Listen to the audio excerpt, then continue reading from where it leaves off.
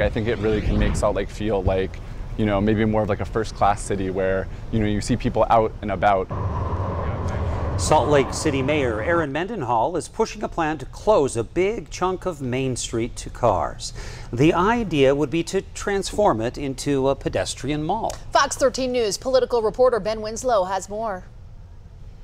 Salt Lake City Mayor Erin Mendenhall's office is moving forward with plans to close Main Street to vehicle traffic from South Temple to 400 South and make it a pedestrian mall. This is the historic heart of downtown. It originated in the COVID-19 pandemic. It was a way for people to get out in a safe way, be around each other, and experience Main Street in a different way.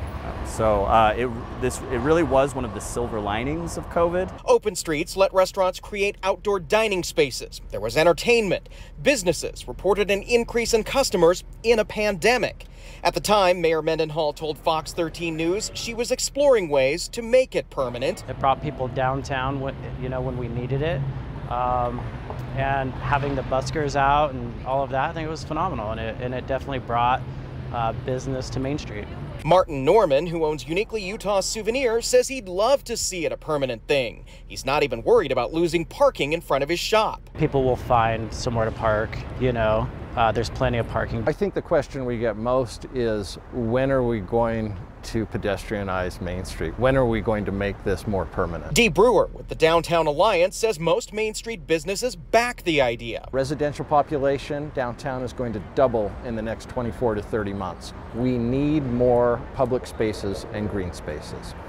Office workers are going to enjoy the conviviality of this space. Visitors, people who do not live or work downtown, constitute 61% of the traffic that we see downtown.